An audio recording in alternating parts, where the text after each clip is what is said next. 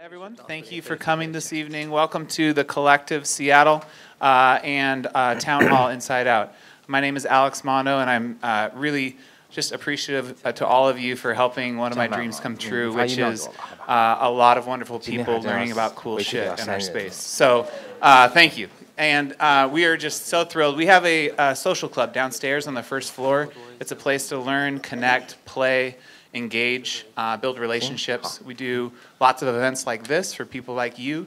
We also do rock climbing, serve amazing food and beverage, got great Wi-Fi, people get stuff done during the day, host good meetings. And I just want to say we are thrilled to have Town Hall hosting this evening. And with that, I'll hand it over to Edward. Well, you have my card. Thank you so much. And thank you all so much for being here. My name is Edward Wolcher. I'm the curator of lectures at Town Hall Seattle. The Collective is a phenomenal host for us while our building is undergoing renovation over on First Hill. Yeah. I have a feeling there's actually probably a lot of people who haven't been to Town Hall programs in the room tonight. We are so honored to be hosting Dr. Kai-Fu Lee for this conversation. This is some of the most important stories in science, in business, and technology going on in the world, and he's one of the best voices to be covering that. So we're honored to be hosting him. For those of you for whom this is the first Town Hall event, we hope you'll stay in touch with us. We are producing programs all around Seattle while our building undergoes renovation and will be opening back up early next year. The best way to see what we're doing at a glance is to pick up one of our monthly calendars. Here's our October calendar with the beautiful Vishavjit Singh, the Sikh Captain America, on the cover. He'll be doing a program next week. And we have a whole bunch of programs, more on technology and science, as well as politics and the arts and music. So keep an eye on everything we're doing. But tonight I would also like to thank our partners in promoting and building out the concept for this event, the World Affairs Council. So to say a little bit about their work and then to introduce our speaker formally, I would like to welcome Haresh Ved, who is on their board of trustees. Thank you so much.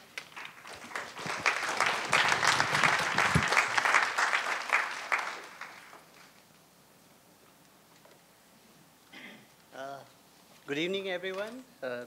Once again, welcome for this evening's event.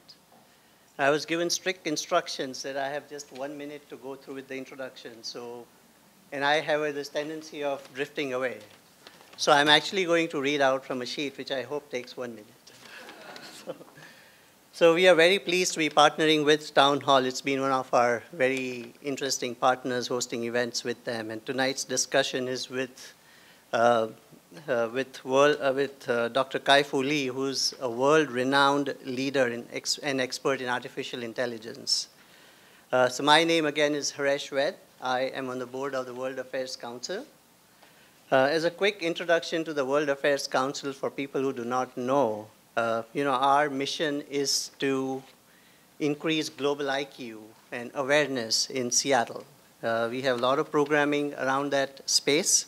Just to give you an idea, the kind of programs we have, community programs, I'm going to read out a few upcoming events so get an idea of what we do.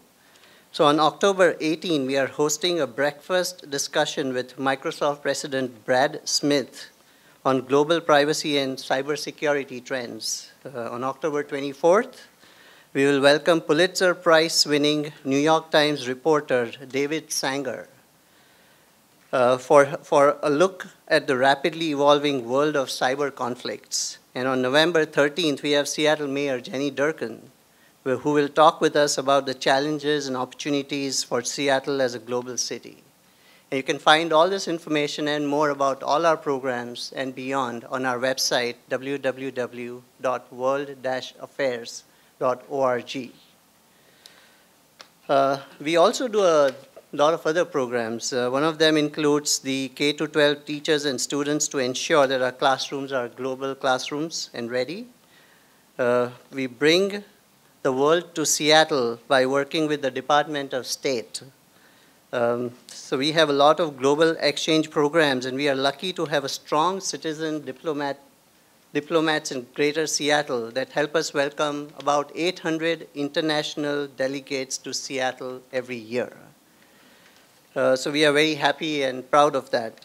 So we welcome you to stop by the information desk. Nathan and Laurie around. We'll be happy to share information, answer any questions you might have.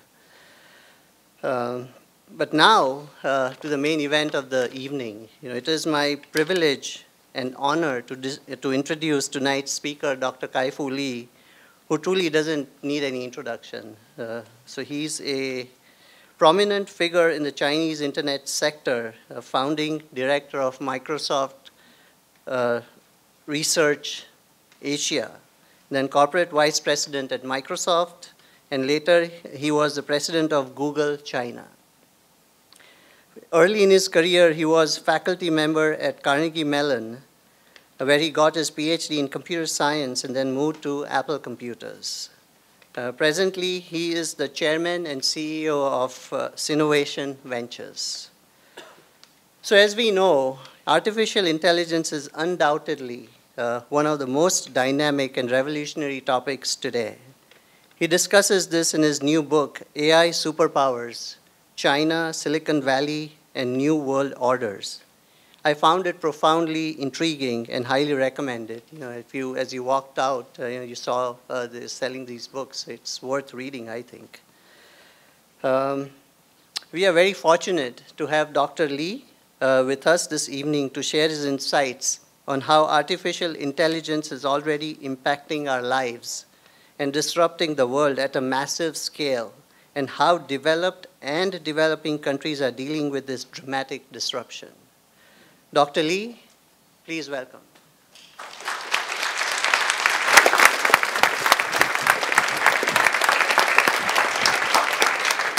Thank you. Wow, thank you for coming on an evening. It's been a while since I've been to Seattle, so you probably don't remember me. So I want to introduce someone you know a lot better to tell you about artificial intelligence. It's a great thing to build a better world with artificial intelligence. And listen to this. 人工智能正在改变世界。 So this was synthesized by an artificially intelligent President Trump. By an AI program, let me be specific, by an AI program that attempted to simulate President Trump. You can type in any text, it will speak in his voice, in Chinese or English. So I wanted to give you the example to show you how far artificial intelligence has come. And the fundamental technology that you see in the little gray area is how it works. So for those of you not familiar with AI, I'll just very briefly explain it. It is basically a brain-like architecture that has billions of numbers potentially, and it is trained on huge amounts of data, and it learns correlation among those data to do things like prediction, decision, classification, and synthesis at a superhuman accuracy. So this is why it's going to disrupt our entire industry and society. But for those of you who are worried about science fiction and what if it's become super intelligent and cyborgs take over the world, not to worry. It has a very, very serious limitation. This capability, this neural network, deep learning, can only do one thing at a time. That is, if it does speech synthesis for President Trump, it does that very, very well. If it does stock trading, it may do that very well. It determines what Amazon ads to serve to you, it will do that very well. What face to recognize faces of all of you who came in the room, it will do that very well, but it cannot cross. It doesn't have the human ability to understand, cross domains, strategically plan, create, or even doesn't have common sense. So in that sense, it's not, so in one sense, it's like a prodigy that does one thing super well, but it doesn't really know how to do anything else.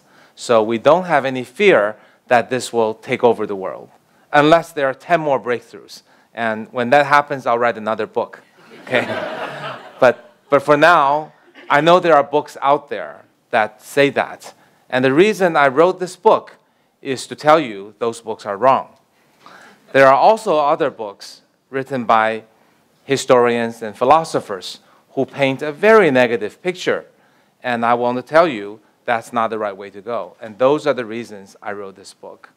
The story of this book was I felt that as an artificial intelligence researcher, business person, and investor, I have a unique 360-degree view on what's really important, and it's going to change the future of humanity. bring about opportunities we never thought possible and challenges we never thought possible. So I talked to some book publishers about writing this book, and they told me that historians write better books like that, and philosophers write better books like that. But they said, Kai-Fu, if you will put China in the title, this will sell. So that is why you have the title that you have. But fortunately, my publisher and I found a very good way to wave China into this book and into this talk, as you will hear in the next 45 minutes. So let me first tell you a little more about how AI will change the industries. So if AI is single domain at a time, and AI changes, AI takes a lot of data, then obviously the first industry that will use AI is the internet, because we accumulate so much data. Every day we are lab rats for Facebook and Amazon. Every time you click, that's something that contributes to Facebook's intelligence about what you as a person and people like you like. Every time you click on Amazon to buy something or not to buy something, that contributes to Amazon's knowledge and AI about what you and people like you might buy or might not buy, therefore allowing them to serve you ads on things you're most likely to buy. So Internet AI has created all these internet companies, and they've all become AI companies. So today's biggest AI companies are basically the 7 giants. They are Google, Facebook, Amazon, Microsoft, and China's Baidu, Alibaba, Tencent. I would say these 7 companies probably have the world's 90% of the best AI engineers. Okay. Researchers, there's still many are in the universities, but the best engineers are probably captured by these 7 companies because they offer high pay, stock options, and a lot of data. If you ever meet an AI scientist, just say, oh, I have so much data that I want you to look at. And they'll say, I want to work on it.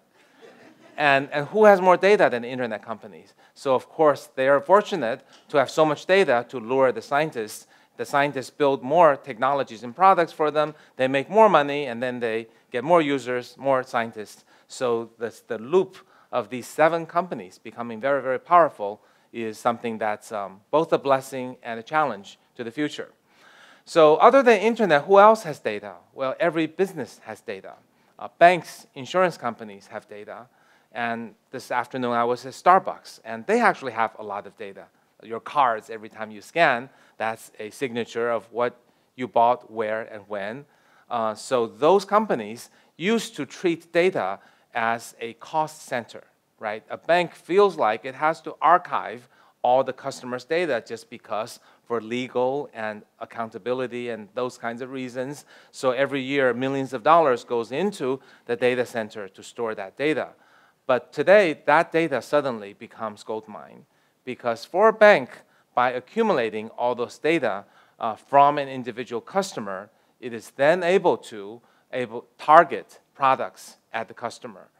If you have a new CD or a new mutual fund, you know who are the customers who might buy it and how to sell it to them, because you know what they've done in the past. And if you want to check on credit card fraud, whether someone will repay a loan or asset allocation, those are all things you can do much better having that data as a gold mine, and you can dramatically improve. For example, one of the companies we fund called Fourth Paradigm, what they did was they went into a bank and said, we want to implement AI for you. And the bank was scared and said, well, I can't put that in any of my mission-critical things. And they said, well, how about, your bank spams me all the time with text messages, trying to sell me bank products. They said, yeah. He says, well, I can target your spam better. And they said, well, how will you do that? He says, well, on your customer profile and list profile, I can estimate what customers are more likely to convert when you send that message. And the bank said, okay, there's no downside. After all, it's just spam mail. And I call it spam. I'm sure the bank has a better term for it. But we think it's spam, right? Then the bank tried it, and then 65% increased conversion. So before they sent 10,000 messages, maybe 100 people buy it. Now 165 people buy it. Suddenly the bank made a lot of money on just doing something very simple without taking any risk. Then they increasingly bought more of the products. So you can extrapolate that to other domains of businesses. So wave 1 and wave 2 are both using big data AI. And what about something more than big data? Well, wave 3 is actually digitizing the physical world. The data that used to be transient in the world, for example, watching this lecture, it's gone after my talk, can now be captured and turned into training data to make something very smart. For example, those two gentlemen back there are capturing my video, so they probably can use my video to build a new video with me or do something that's different. Actual examples of that includes things that you're in Seattle, so you probably all know Amazon Go, right? That's an example of digitizing the physical world. They put sensors and cameras in the store, so they recognize people who walked in, what items they picked up, what items they bought, and then they just walk out without having a cashier or any salesperson. It becomes an autonomous store on the basis of things that were transient, namely what happened in the store is used to be not stored. Now they not only store it, but they turn it into understanding the customer and also targeting products to the customer, as well as checking out products the person took with them. So that's an example of digitizing the physical world. Another also Amazon example is Amazon Echo, the fact that it's capturing the speech of what you said, and there's a lot of useful information that it can do, not only giving you what you want, delivering the music you want played, buying the product you want bought, but also understanding you better through capturing the physical world. So it is essentially adding eyes and ears to the AI. So it's now has eyes and ears. The fourth wave is when the AI actually has hands and legs, feet and fingers. So it can walk and manipulate and move. That doesn't mean the robot actually has physical two-legged. It could be running on a base, on wheels, but whatever it takes to get the job done. So where can that be applied? Well, the biggest application is clearly autonomous vehicles. That's the huge one that we see. Waymo and Uber and Tesla and a bunch of companies we invested in are making great progress in. And that will change the world in much more dramatic ways than the earlier examples. Because when you think about autonomous vehicles, they are not just a button on the Tesla you push and let it drive for you for a few minutes on the highway. That is not the way autonomous vehicles will be. The ultimate autonomous vehicle will be the shared economy, electrical vehicle, and autonomous vehicle all merged into one, so that none of us have to buy cars anymore. Did you know that the car is the worst investment that you probably made? Because you buy it, 96% of the time, it's sitting idle, depreciating. 4% of the time, it's giving you some purpose, taking you from place A to place B. But if there were an Uber that is available in 30 seconds, much faster than your parking, and always available and never misses, and probably 1/2 the price, and safer, better driver than you, would you still buy a car, right? And when that happens, everything changes. People will tilt towards an autonomous environment where more and more cars are autonomous. When cars are autonomous, they will start to talk to each other, so that there will be much fewer accidents. First, AI will gather more data, so they will learn, oh, that's a person, so they'll get better and not accidentally hitting people. And cars will talk to each other about where the location they are, so they could miss each other by 1 centimeter. You're inside, probably scared to death, but it's actually really, really safe. And the next thing that will happen is humans will be disallowed to drive on public roads. That's inevitable, because just like you can't ride a horse on the highway, that's endangering other people. That is what the future will be. For those of you who love to drive, just like there are farms in which you can ride horses, there will be speedways where you can still drive a car. That's probably 20 to 30 years away. It's not that imminent, but it's also definitely inevitable. because I think, as you know, the critical mass of these autonomous vehicles, they become better and better, and then we just want to get out of the way and enjoy a better life. So what that will bring about is we save money because we don't waste money buying cars. Our lives, a lot fewer people will die, and the emissions will be much better because of no gasoline. And also, all the deliveries will change, all the transport. Today you have to pay Amazon Prime. In the future, that price will go way down. You can get groceries delivered to you. You can get lobsters delivered to you. Today the lobsters might take 3 days because a human has to sleep while driving it from East Coast to West Coast. In the future, autonomous vehicles don't sleep.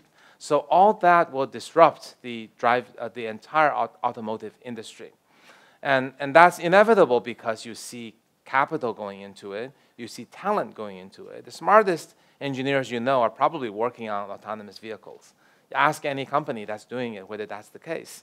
And if smart people are working on it, large amount of money is going into it, and also all the companies have given up. You don't see any traditional car companies still fighting autonomous driving. They admit and accept and acknowledge that one day this will come. So it is inevitable, and that will create potentially an operating system, because if your autonomous vehicle can drive, it can do all kinds of things. It can be a robot. So that may be the next big operating system after PC and Android. The next one might be autonomous vehicle and robot. But it won't be that easy because it's going to take a long time. So coming back to robots, that's another big area. We believe robots will happen first in industrial environments, then in commercial, and finally in the home. Because robotics is actually very tricky and very expensive. Autonomous vehicles, similarly, are very expensive at first, and price comes down. You see the price of the original Teslas and the Teslas now is a very good demonstration that with volume, price comes down. So the first demonstration of robotics will be in manufacturing, replacing assembly line workers. It's going to be in areas such as doing repeated tasks on things like dishwashers, fruit pickers. Those will be robotics. Do you want a robotic dishwasher? Who wants to buy one? You know how that works? It's not like a dishwasher. A robotic dishwasher is you take all the leftover from the table and just dump it in this big machine, and all comes out with the dishes stacked, bowls stacked, forks stacked, all cleaned and also high temperature sanitized, and all the garbage divided into recycle bins. Now who wants that? Everybody wants that. So it's, okay, good news, we invested in such a company called Dishcraft, and the product will come out at $300,000 a piece. So anybody still want it? But what this demonstrates is just that it will get used at the high end first, and the price will come down with volume. So who's going to buy from the high end? Imagine a very top restaurant. I don't know what's a good example. My memory of Seattle. How about like Daniel's and Bellevue, right? They probably employ 5 dishwashers, right? Human dishwashers. And one such machine amortized over 1.5 years is probably about the cost of those human dishwashers. And now you don't have to worry about people not showing up at work, dishes piling up, or people injuring themselves with the high pressure jet hot water. So, and then once they sell to the 300 Daniels in America, then the price comes down to 100,000. They'll sell a lot more, and it keeps going down. Eventually, maybe in 10 years, you'll get to buy your $1,000 home robot that washes all your dishes. So all this is going to happen, and each wave will probably create on the order of 5 to 10% of GDP to our economy. Wave 4 may be higher, wave 2 may be the same, I don't know, but on the order of 5 to 10%. And also along the way, you've probably noticed displaced 5 to 10% of our jobs. So that's the benefit and the challenges that we'll face. So this is last I'm going to talk about AI. Next is the part that, one more is that for AI to work, the following 5 conditions have to hold. You have to have a lot of data, good tagging, so it's not just random data. You have to tell it, this is John's face or Mary's face, or this is a defaulted loan or a non-defaulted loan. And then only works in one domain and lots of compute power, and then some AI experts. If you got these 5 things, you're all set. And now it comes to, okay, who's ahead, US or China? This seems to be the only question the media wants to ask me. So I'm just going to get it out of the way and answer it, and then tell you why it's irrelevant, okay? The answer is US is by far ahead in research. You list the top AI researchers, they're all Americans or Canadians, no exception. There's 0 Chinese, or actually 0 non-American, non-Canadian. They're all Americans and Canadians. In fact, not only is America way ahead in research, America has been ahead in every core technology. Silicon Valley has been at the center of the world, and the only leader as the rest of the world simply uses its products. But China has really changed in the last 10 years. And this is an important part of the book, of how China managed to challenge this US hegemony. This challenge began with this cycle. China has a huge market, which attracted a lot of money. And then VCs go into the market, and they get smarter and help entrepreneurs. The entrepreneurs are tenacious in China, and I'll give you examples later. And then they build great companies, which have great products and business models that get more users. And with more users, more money comes in. So as China's internet, over the past 10 years, went from about 150 million people to 800 million people, the opportunity really has blossomed. We're at a stage now where the total China internet company valuation is roughly equal to the total consumer internet company valuation in the US, about 1-to-1. And I think China will get bigger for reasons I'm going to tell you. And this is all pre-AI, okay? But this is relevant. So hold on to the thought. I'll explain how it relates to AI. This is before AI has come about. In the last 10 years, China has basically created an equally valued internet, mobile internet space. And that has led to actually not just companies that are valuable. What you read in the newspaper is that Chinese government protects local entrepreneurs, and they steal American IP and block American companies from entering. So that's how the value is created. But that is the wrong characterization. I'm not saying none of those accusations are true. In specific cases, I think those may have been true. But actually what happened was the Chinese entrepreneurs initially copied the American business model because the China market was at the time too small. It was only 20 years ago when US internet penetration was 150 times that of China. So what are the Chinese entrepreneurs to do but to reference the models that existed in America? That's how China's Google, China's Amazon, China's eBay came about initially. I don't think that equates to infringement of IP. That's just looking at the UI and then copying it. It is what Facebook did to Snapchat. Okay, some people may not like it, but it's not illegal. So that was how China got started. But that's actually unimportant today, because where China actually got to in the last 10 years is it has come up with a completely separate, valid, and interesting and extremely valuable way of entrepreneurship. I don't have enough time to go into every detail tonight, so I'll just give you one example. So these are kind of the differences, but I'll give you one example that's very striking because I recently talked to the CEO of Yelp. And the company that's closest to Yelp is a company called Meituan Dianping. And actually, Dianping was originally a copycat of Yelp, for those of you who are familiar with the products. We all love Yelp. Yelp is a good product. It is developed on the basis people will eat the way they eat. And here is a wonderful review guide that will help us better match what we like to eat. So it's a great product. It's a company worth $4 billion. Wonderful. But the Chinese company, Meituan Dianping, is something completely different. It may have begun with concepts of Yelp and concepts of Groupon, but it evolved into a $55 billion company valuation. So it's more than 10 times that of Yelp. How can that be possible? Because Meituan's CEO dared to change the way people eat. It wasn't, you eat the way you eat, here's a layer of software. It was, what does it take to change the way people eat? And the specific goal he went after is food delivery to the home, meal delivery to the home. And that sounds like a pretty boring, ugly technical problem. But actually, he went into detail and found out that people would order a lot more takeout delivery to the home if it could be delivered in 30 minutes while the food is still hot, including cooking time, and costs not more than 70 cents.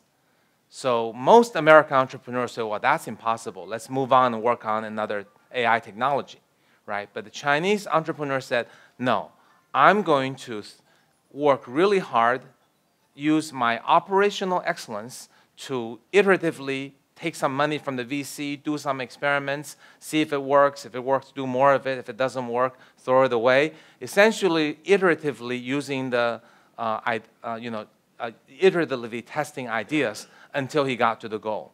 If he doesn't get to the goal, he'll just keep going. So there are huge risks in taking that approach because they currently do 25 million deliveries per day. So if your 70 cents is not 70 cents, but $2.70, then that means you're losing $2 per delivery or $50 million a day. Imagine how large a bleeding that is to a company. So that's the level of risk and that the Chinese entrepreneur is willing to take. And then how did he eventually solve the problem? Through a combination of AI technology and really just brute force operational excellence. He ended up building a fleet of 600,000 delivery people who rode electrical mopeds. That was the only cheap enough vehicle that could get to the 70 cents per delivery, and organized a battery changing station for these electrical mopeds. Because they're such cheap mopeds, their batteries keep running out. So he had to build all that and manage the 600,000 people. And these 600,000 people are not your usual assembly line worker or Uber driver. They're usually people who cannot get those jobs. Because that's the only way you can get to the 70 cents per delivery. Yet, you have to make sure your customers are safe. These people are innocuous, and then they can be trained to present your brand and company and be courteous to customers. Imagine the training and the management it takes for these extremely minimum wage paid people to be riding on the electrical mopeds with the changing batteries, how much pain that is, and the risk you're taking if you don't get to 70 cents, because you'll bleed to death with the amount of money you burn every day. And on top of that, of course, there's AI. There's computing the algorithm of who should take which order to which home and change batteries when. So that's a complex equation you can imagine.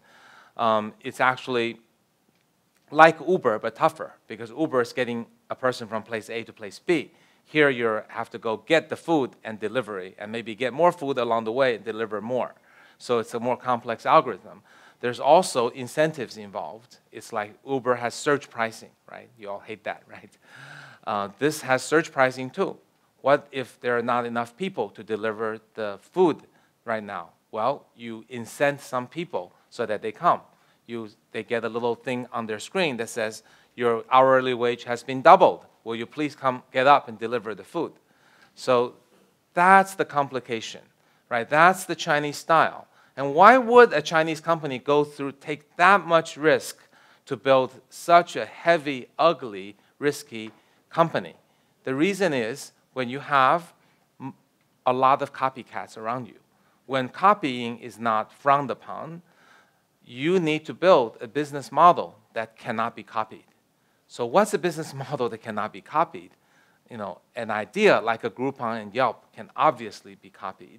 But if you have 600,000 people in operational excellence, and it would cost someone $10 billion to replicate and kill you, then you have something that's almost uncopyable.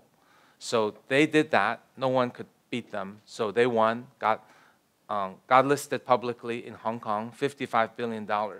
But this is the first audience I'm going to make this prediction. The game is not over.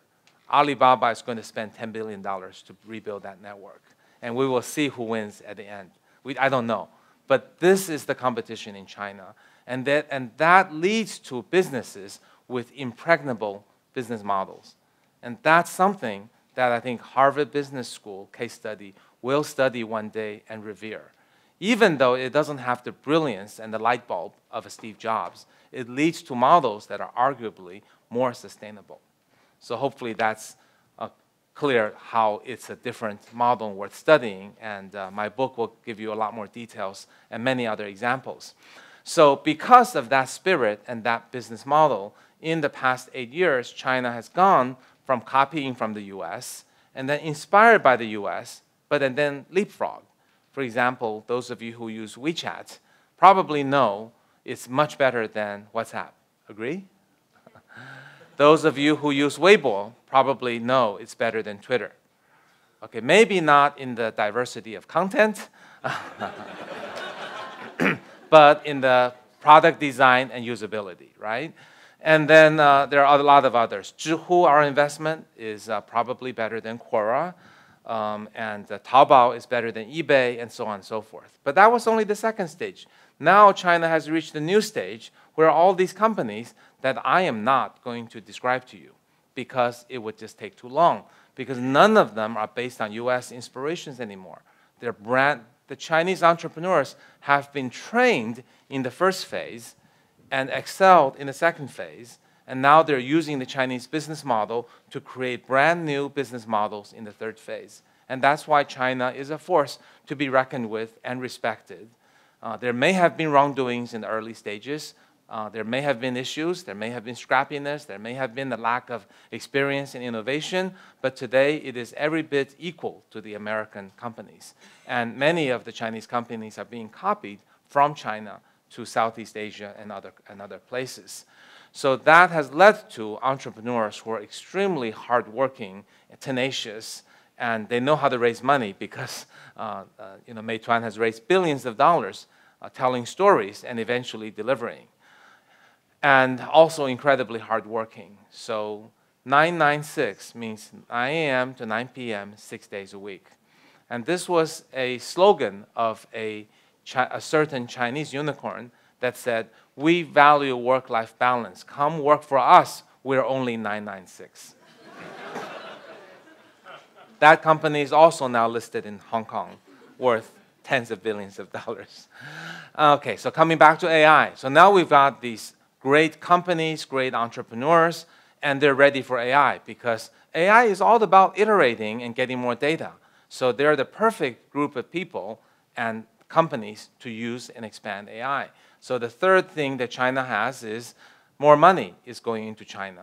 There are more money in 2017 invested in China AI than US AI. And the equivalent speech recognition company is worth more, before worth less, and now worth more than the equivalent US company. And if I could brag a little bit, Sinovation Ventures, we were the first to invest in AI only 4 years ago. These companies were all founded between the last 2 and 4 years. And they're currently 5 unicorns valued at over 21 billion. And these are pure AI companies. I'm not giving you internet companies that's gone AI. These are core AI, pure AI companies that do nothing but AI. So you can see, I don't know if we can find that much value in Silicon Valley today in terms of AI companies. So that's why China has gone really far ahead with the entrepreneurs, the engineers, and the business models, and the data, which is very important. Also, AI is going through a transition. In the early phases, maybe 5 to 10 years ago, AI is about early adopter, about researcher-driven, about PhDs who are so rare. Without them, there's no company. So the expert is the most important. During those phases, advantage went to the US for creating AI companies.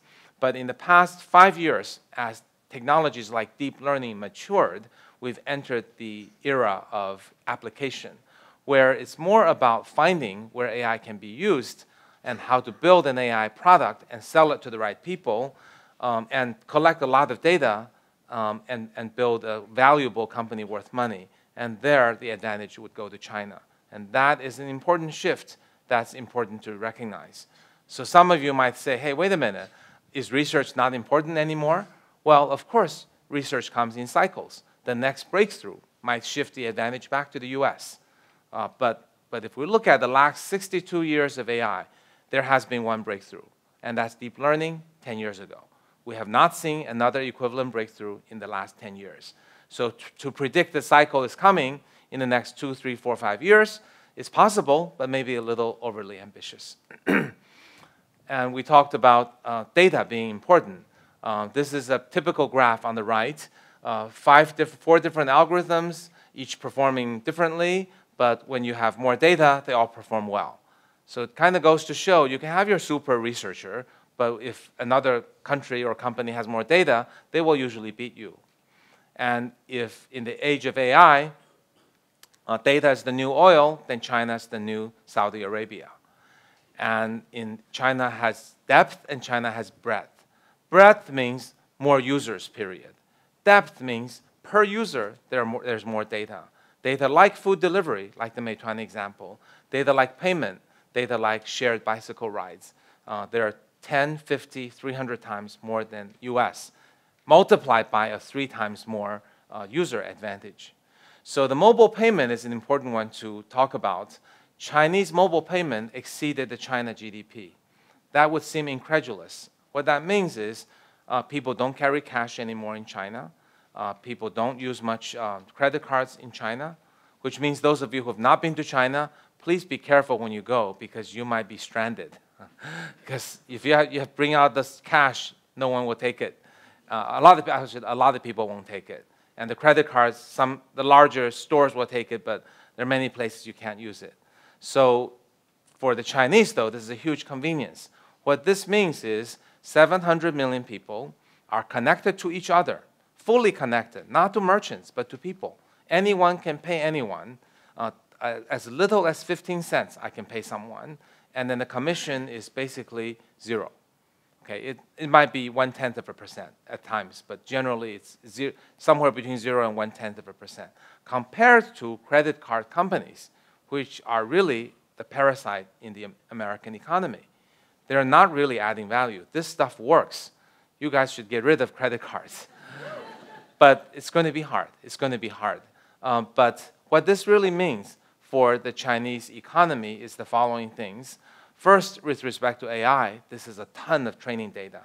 People's spending pattern is so much more valuable than their clicking pattern. That's obvious, right? Clicking doesn't necessarily mean you're committed. Paying definitely does. So getting everybody's payment is important. That's why Alibaba and Tencent, I think the companies still have room to grow. But it's not just their data. It's also data that if you have a chain of convenience stores, you're also collecting data, knowing more about your customers because they use the mobile payment to pay you, so you have that track record, that record as well. So it's great for data, great for AI. It also will turn a savings economy to a spending economy because it's so easy to pay. It also brings huge efficiency because you don't have to take that credit card and swipe and do anything with it. Also, it's very advanced. I mean, one of the things I hate when I come to the US is when I use my credit card. They'll think because I suddenly appeared in a different country, there might be fraud. They'll call me and ask for my pet's name and what high school I went to, right? In China, actually, you know how it's done? When you use mobile pay, also triggers come up. So Alibaba and Tencent will say, oh, this might be someone who stole another person's phone. But what do? They actually don't harass me with questions. They say, please scan your face. And then I just scan my face, and they say, oh, that looks like Kai-Fu. Order goes through. So you might say, what if I hold up a picture and do that? It doesn't work because they'll say, open your mouth, turn to the left, say this. So they've come up with ways. It's so much more convenient than remembering, what's my favorite sports or something like that. So it's tremendous convenience that's afforded to China as well. And a lot of data for AI. And one last thing, it's great for entrepreneurism. Because earlier, you have to accumulate a lot of eyeballs in order to build an internet product. And then figure out monetization later. Remember that? Most internet companies started that way. They just got a lot of users and they said, well, here's our business model. We'll figure out business model later. But you don't have to. If you have mobile payment, If you have just 1,000 users, you can charge them $10 each, and you might break even for the first month in your operations because it's so easy to pay, people are inclined to pay. And another time, or in the book, there are examples of how the Chinese paying patterns are changing dramatically. So that is a big deal, and that is data advantage for China.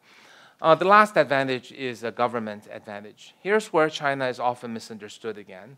A lot of media and some politicians would portray Chinese government as giving a ton of money to a Chinese company so it would compare advantageously to an American company. Again, I'm not saying there are not examples of that, but I'm telling you, in AI, that is not the case. All the companies, the 5 unicorns we funded, are all privately funded. They didn't take any government money. In fact, the government didn't fully jump into AI until about a year ago. So all that came in the private sector. But when the Chinese government does come in, I have to acknowledge they add a lot of value. I'll give you 3 examples of value they add. The first is just setting the tone. Because China has a strong government, when the central government says AI is important, people listen. So banks are more open to buying AI. Local governments are more open to doing things related to AI. And then there are environments that creates. One of the companies we funded found that after this plan came out, more banks were willing to buy their products. So that is one positive thing, setting a tone. This plan actually doesn't come with any money. This plan is just setting the tone. Okay? A lot of it is misunderstood in the West. The second thing is that China has generally a techno-utilitarian policy. What does that mean? It means when a new technology comes out, the Chinese government will say, let's not regulate it. Let's see what happens. And then if problems happen, they'll regulate it. If big problems happen, they'll shut it down. I'll give you 3 examples. Mobile payment. In the US, if someone were to say, we're going to do mobile payments, we're going to ignore Visa, MasterCard, American Express, we're going to compete against them. Well, you can imagine what's going to happen next. The credit card companies are going to lobby. They're going to claim, technology companies can't be trusted. Only credit card companies have experience, right? You can't trust Facebook with your money. You can trust Visa. You can imagine all those messages will go up to Capitol Hill, and then there will be different hearings, and who knows if that will get approved or not. In China, the government basically says, well, Tencent, Alibaba, doing things like credit card, let's give them a chance. And then when they prove trustworthy, let's give them more chances. And 3 years later, the credit card companies are gone. So that's what happened.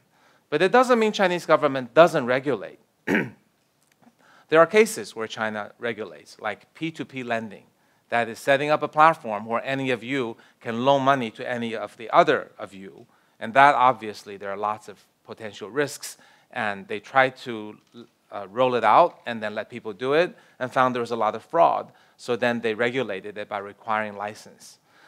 There are also examples like cybercurrency, which is very hot here, a little bit controversial. In China, when they let it go out for a while, but pretty soon they found it became really the love of the fraudulent activities, fake ICOs, even in the countryside, poor old village ladies were buying ICOs. And they said, well, how are we going to deal with that? They just shut it down. So right now, cybercurrency is not legal. ICO is not legal in China. So it's not unregulated. It's just techno-utilitarian. Give technology a chance. Regulate it only when necessary. That is an interesting policy. That's worthy of studying. Don't have to adopt it here, but interesting to study. And then finally, the last thing is infrastructure building. So private companies fund private AI companies. Private VCs fund private AI companies. However, the government should do things that private companies cannot do. So what might that be? How about building a new city the size of Chicago that has autonomous driving, roads built in? Or building a new highway that has sensors to make autonomous driving safer? Or a new part of a city, 10 square kilometers, with 2 layers. 1 layer autonomous driving, 1 layer normal driving. Or another city where it's also downtown, 2 layers. 1 layer, top layer is humans and pets and bicycles. Bottom layer is cars. And that means the cars won't hit people. And also means the lighting will be very standard. so the Tesla accidents like that won't happen. So which way is right? We don't know.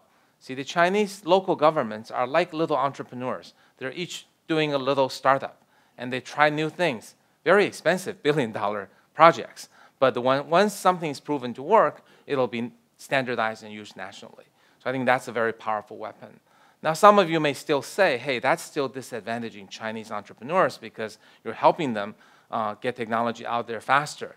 But one could also say President Eisenhower, when he built the US highway, had the same intention and same effect. So anyway, I'm not a policy expert, just explaining what actually happens in those cases. Just as a side note, the US Truckers Union appealed to President Trump and Secretary Chow not to let autonomous trucks be tested on highways.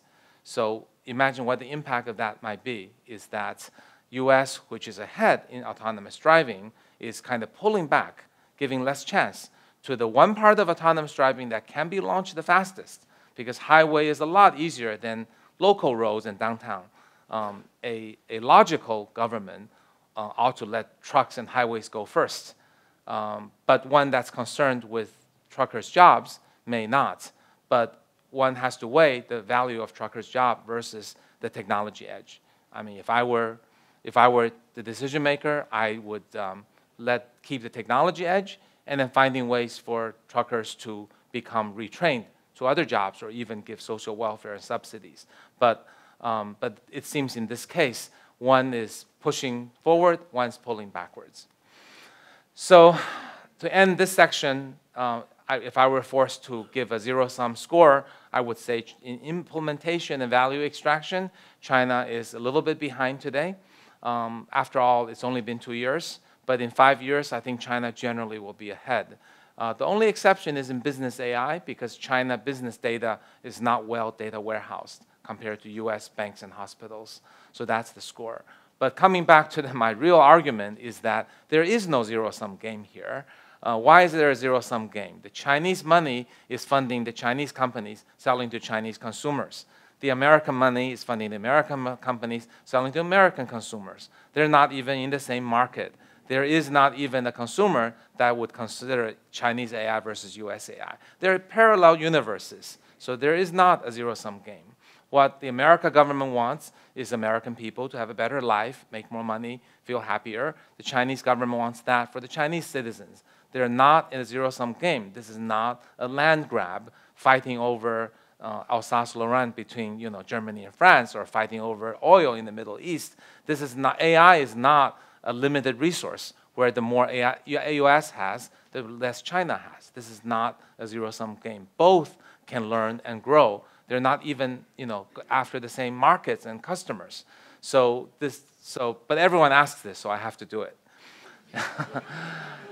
So the forces now, I think there are many. So I think the key point now is that with US and China as dual engine driving AI forward, AI will make a lot more progress, faster progress than mobile or internet, because there are two engines, not one engine driving it. The 7 giants are training a lot of people with a lot of data. A lot of funds are out there. SoftBank has $100 billion. And new technologies are emerging with more apps that are coming. So what this means is that AI is arriving probably faster than PwC estimates, which is $15.7 trillion added to the global GDP by the year 2030. I'm usually a more optimistic predictor, so I give you here a more pessimistic number. But even this number is huge. $16 trillion, that is the GDP of China plus India.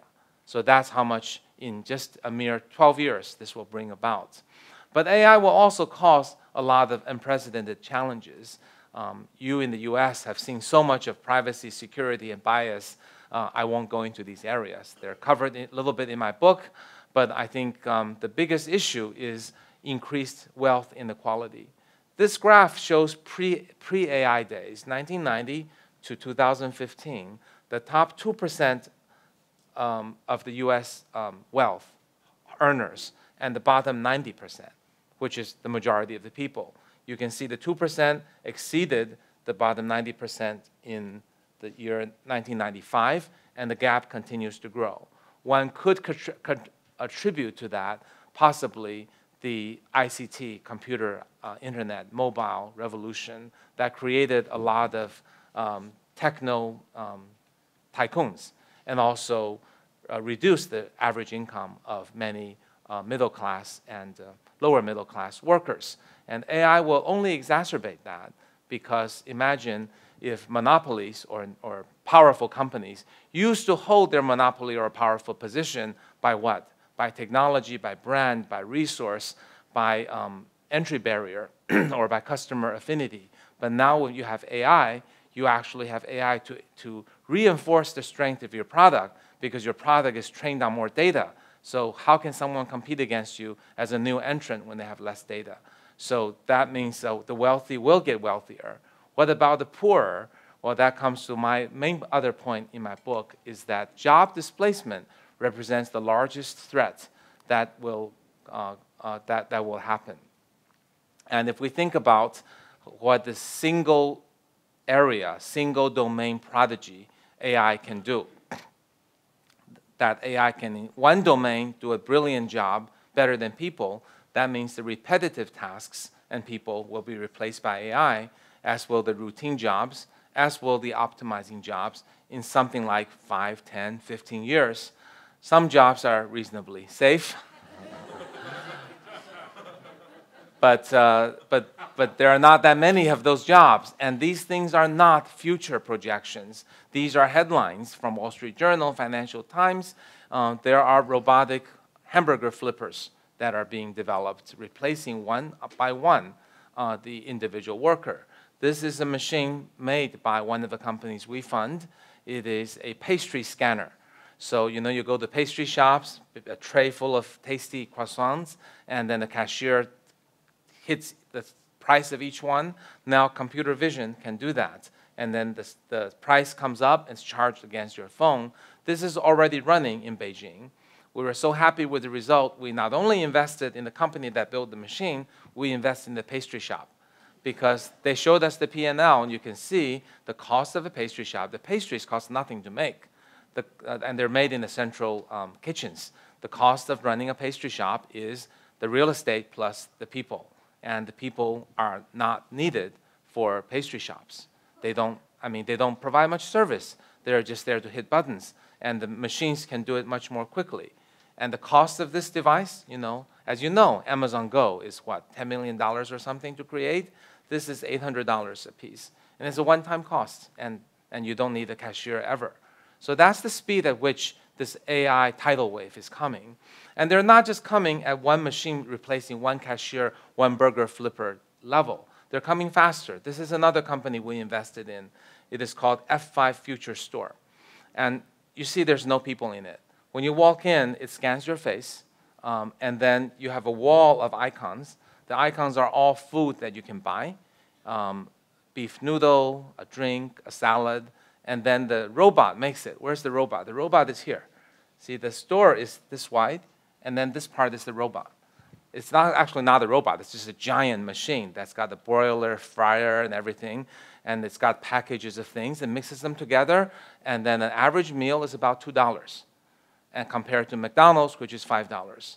So think, how many Chinese users will prefer genuine Chinese food at 40% the cost of a McDonald's or Kentucky Fried Chicken? So what happens to job displacement in that case? Well, have we displaced jobs? Of course we have. To the extent that these types of stores take 50% market share in the Chinese fast food, well, McDonald's and KFC will surely have to lay off half of their workforce, right? But yet, it's not as though McDonald's or KFC laid off their workers. It's through an industry disruption, and that's the power of AI. Here's another white-collar example. Citi has issued a warning that it would actually use AI to replace about 10,000 of their 20,000 operational staff that essentially do quantitative work because machines are better at it. That's one-on-one displacement. What about this as an example? Toutiao is a Chinese company. It's a $75 billion Chinese company, media company. You've probably not heard of a $75 billion media company for a long time. This is a company that has no editors.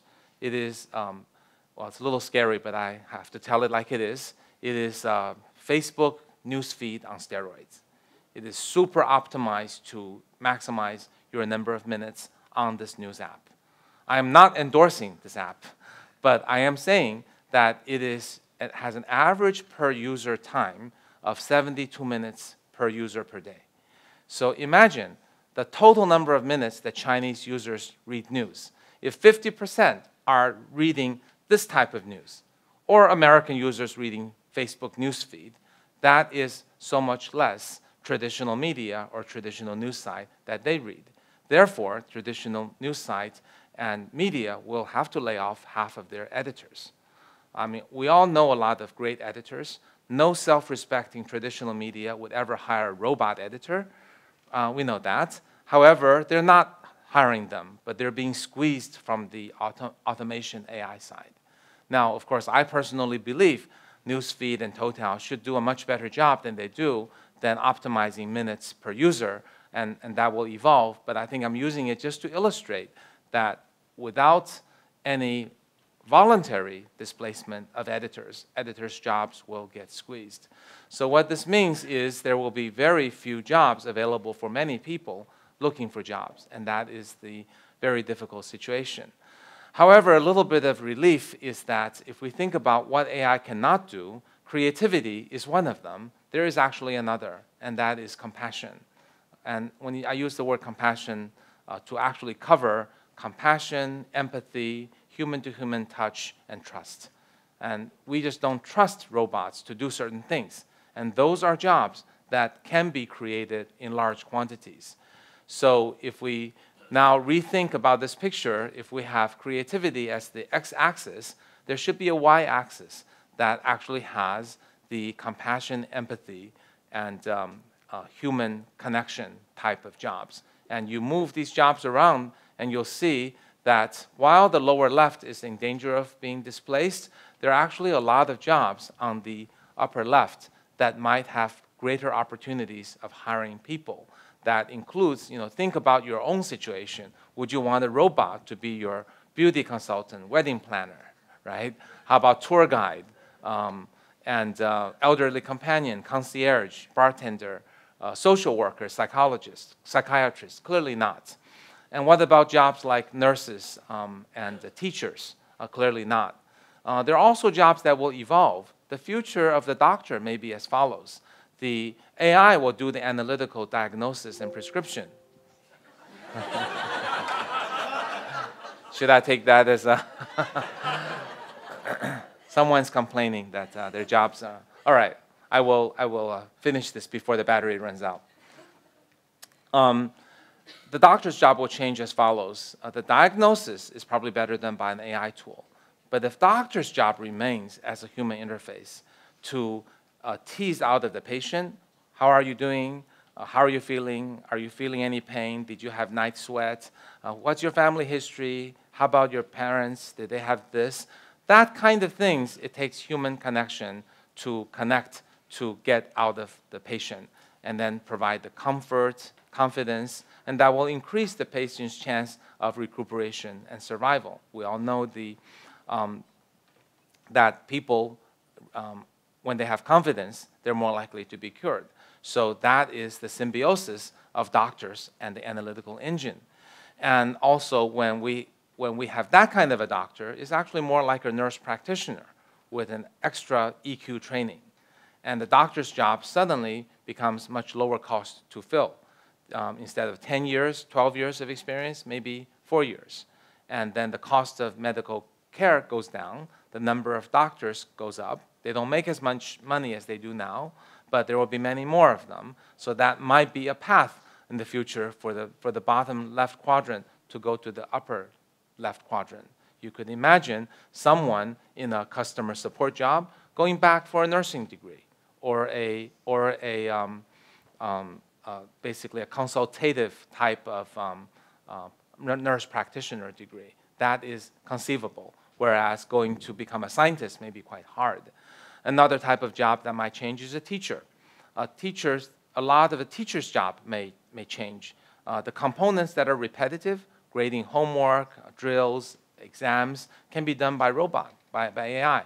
The teacher can be more the one-on-one mentor to provide the help. And maybe rather than a 50-to-1 student-to-teacher ratio, we'll have 5-to-1.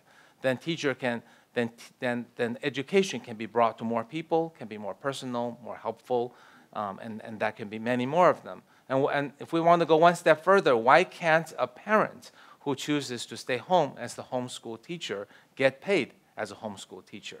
So that, again, because if you think about the one-on-one mentor, who better to do that than the parent? But the parent has a job, they can't do that. But if they're laid off in this job, but if they said, I'm going to be a homeschool teacher, I'm going to prove I do a good job, maybe there can be some subsidy. Take as a final example, the elderly caretaker. We know in America there are something like 1 million job openings as an elderly caretaker. They are not filled. Why not? They're not paid enough. So what do we need to do? Well, we need to tax the ultra-rich who get the top 2% and find a way, rather than as UBI, give it to everybody, maybe to incentivize people to take the elderly caretaker job. Because as our longevity increases, people over 80 need 5 times as much care as other people. And there will be many more people over 80 in all countries, and therefore that is a growing job category. And more people would do it if only there would be higher pay and greater social status. So those are the changes we need to think, that it's not just a simple matter of giving money to people like UBI. It is about people needing a job to feel fulfilled in their lives. It is also about a change of thinking about our social contract, that our pay is not simply based on our economic contribution, but also social contribution. Those are some big changes that need to happen over time. But to conclude on this slide, the 4 quadrants basically equate to lower left is going to be taken over by AI. That is just not going to continue. The lower right, these are the scientists, the columnists, the script writers, the movie makers. They will use AI as a tool to enhance human creativity. So it's a symbiosis. And then on the upper left, AI will do the analysis. Human will provide the warmth, the comforting. And that's also a human-AI symbiosis. And of course, upper right is a safe job because it magnifies human creativity and compassion.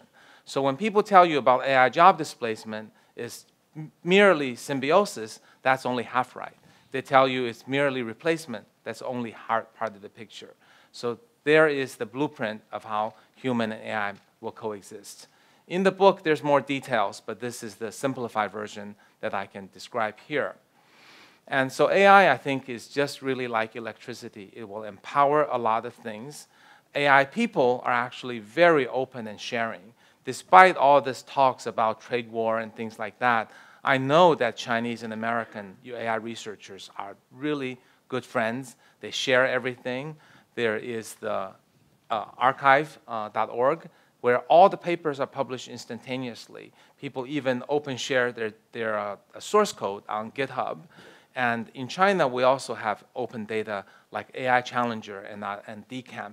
So these are all efforts that shows the AI people are sharing in general, and that we really don't want to be thought of as a weapon, and certainly don't want to be thought of as a zero-sum game.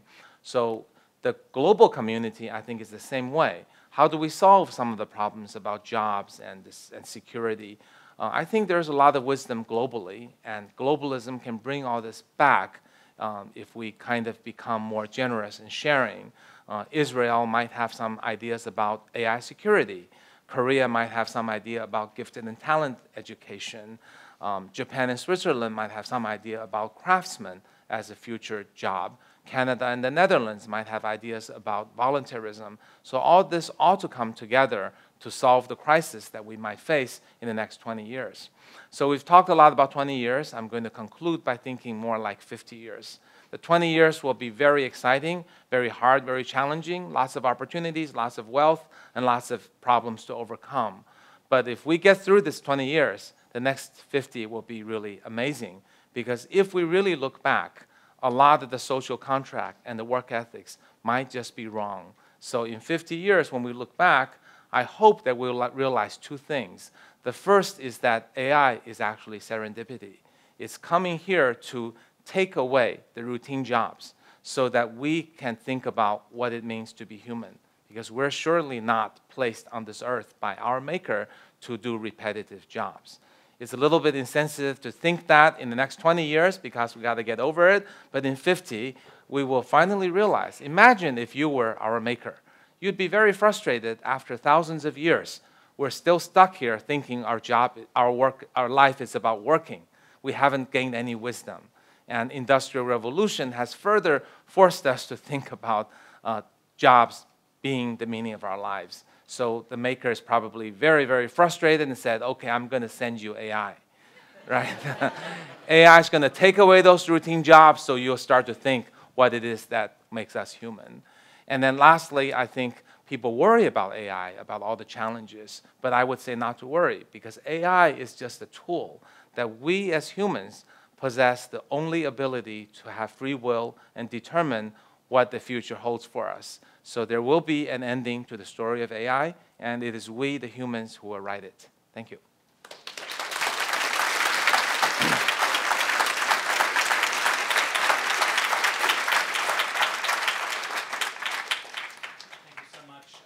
Dr. Kai-Fu, I have a question regarding, earlier mentioned that across globe we have 7 superpowers, big companies across US and China. I'm just curious, Honors, from your perspective, why those superpower didn't emerge from other great economies like UK, Germany, or Japan?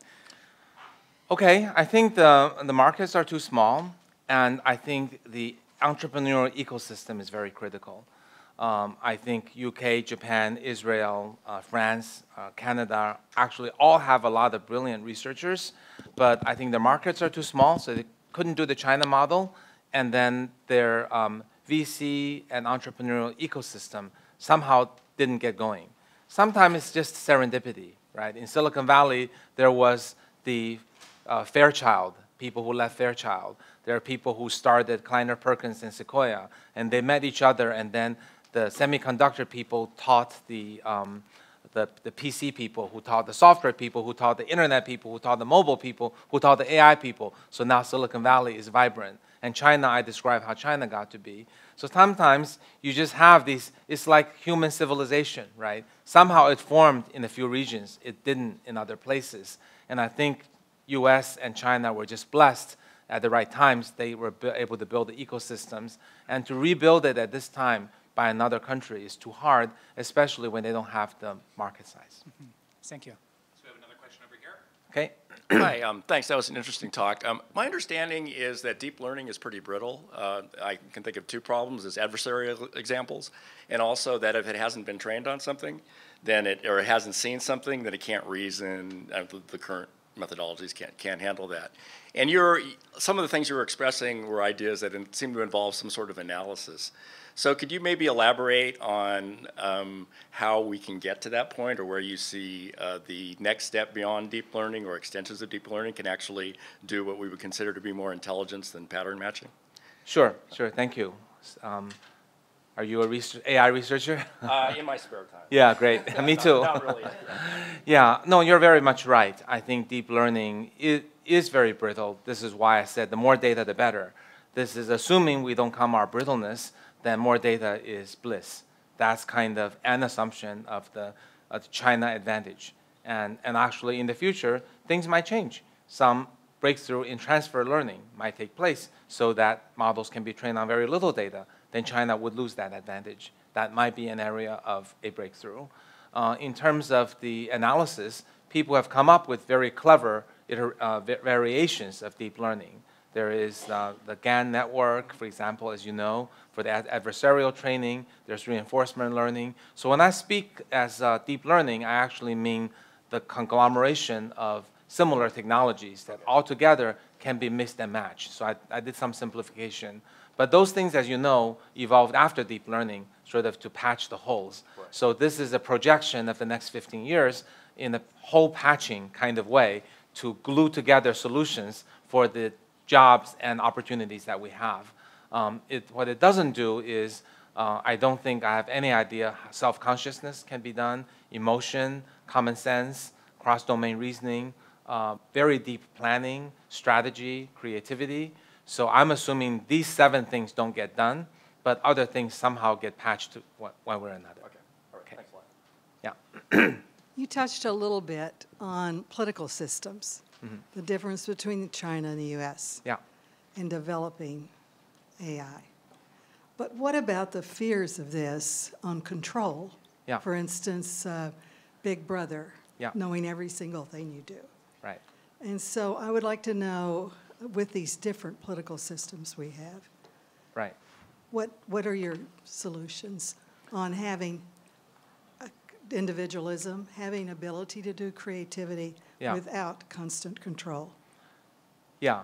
I think we've seen in a lot of cases, including the Snowden case, that often governments can resist the temptation to mix security with surveillance, right? It's really kind of the two sides of the same coin, because more surveillance gives more security, but it takes away freedom.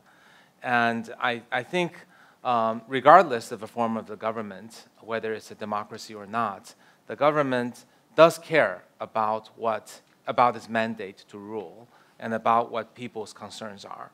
And I'd like to think whichever country, there is a feedback loop that countries will get the feedback that some acts will be stepping over the line and that it will choose to self-correct.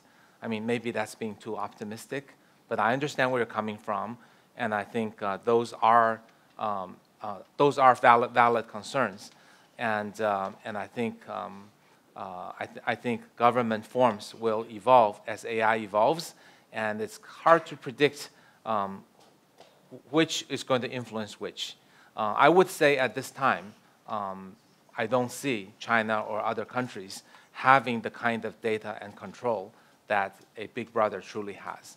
But I understand the concerns, but I like to believe that anyone who's governing realizes that he or she is earning the mandate by understanding people's concerns and using it in the feedback loop. It may not be through voting, it might be through some other mechanism. One can have a glass half empty or half full, I understand. So first of all, thank you very much, Dr. Lee, for giving this talk to us. Yeah, so I guess while I was listening to your presentation, one of the things I noted was that a bunch of the Chinese companies you mentioned, other than some of the major big ones like Alibaba and Tencent and whatnot, were all a bunch of companies I'd frankly never heard of. And so, and I was thinking about that a little bit, and so, thinking through your talk, it seemed like, maybe product market fit, where some of these companies, maybe they can find great product market fit within China, but have much more difficult time expanding beyond the Chinese market for whatever reason. So that's sort of the cause I thought there. And so while, I understand that likely the researchers involved will be having open communication and things like that, but from a business perspective, do you think that it's possible that, at least from a product point of view, a lot of these companies will remain kind of bifurcated between like the Chinese set of like companies that have Chinese product market fit and a set of companies that have Western product market fit? Yes. That's a very interesting question. You must be a product manager. No, I'm a software engineer. Yeah? Okay, cool. Yeah. So there's a new idea that's not yet in the book. So you've triggered me to share the idea. China is actually not one demographic. It's actually three demographics. The first, we just think about the type of people and what they want. The first layer is obviously the earliest adopter, the most educated, wealthiest layer. That's probably somewhat similar to the US. Obviously, there are differences. What you said about product market fit is valid, but they're similar in types of, if you just measure education and time spent on news versus games versus other things, if you measure those attributes, more similar to US. There's a second group, interestingly, probably similar to, but maybe 3 to 5 years ahead of Southeast Asia due to China's faster development. And then there's actually another third that most of you never think about. That's the poor part of China. That's probably 3 to 5 years ahead of Africa. So here's the interesting opportunity. Think about the export of these three groups abroad. The first group is going to have a very hard time because developed economies already standardize on American technologies. So every day they try, they have a hard time. So they don't try anymore. The second grouping actually is already going to Southeast Asia and getting some success. And then the third grouping is starting to go to Africa and getting some success. And that also actually there's a little bit of first and second grouping that's going to the Middle East. And interestingly, that matches the low priority areas for American companies. Where, I mean, think about any American company that's high tech, they're going to go after the highest ARPU, right? The highest ARPU is and the easiest effort and the largest earning. So that's obviously going to be US, English-speaking countries, developed countries, Europe, Japan, and so on, Australia, and so on. So US will take that, and those are very big strongholds of US. But China is now going to the areas where there might be a chance. So, and in fact, in the three-tier picture, where the third tier is the innovative Chinese ideas, where it's not based on American innovation or copycat, many of those are the second and third tier. So I would project a future world where China actually makes significant progress in Southeast Asia, Islamic world, and Africa. Cool. I never thought about it that way. That's very interesting. Thank you. Yes. 开复老师你好 that's how we call you in China. Thank you. Teacher Kai-Fu. I'm Bill, the founder of AI Camp. We are AI-powered startup, provide the AI trainings for the developers. So we do this one in US for 1 year, and recently we entered China, set an office in Beijing.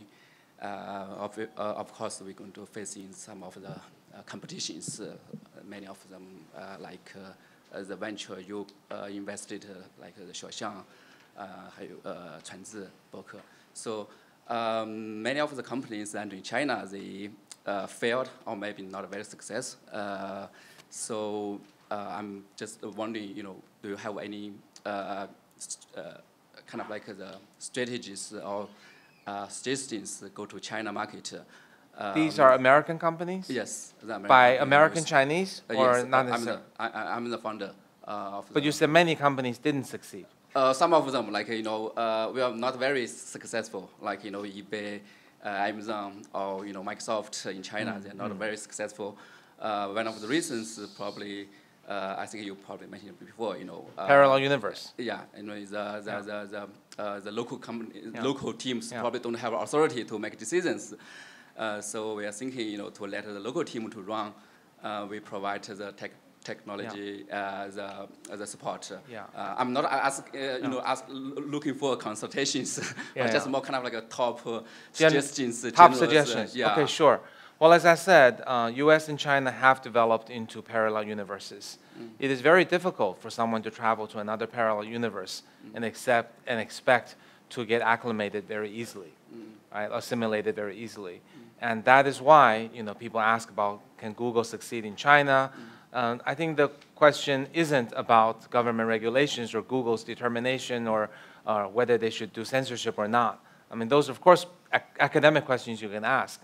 The fundamental issue is that Google, Amazon, or Facebook, even if they could fully enter China at this point in time, it would be too late because the alternate universe has already been built. Unless Google, Facebook, Amazon has a brand new product that matches the alternate universe, such as Waymo, for example, hypothetically. So I think for your companies may be similar. You've been in the US too long. You're not deeply rooted enough. We have actually looked at and funded many of this sort of cross-border companies. They don't generally succeed because the cost of communication is too high.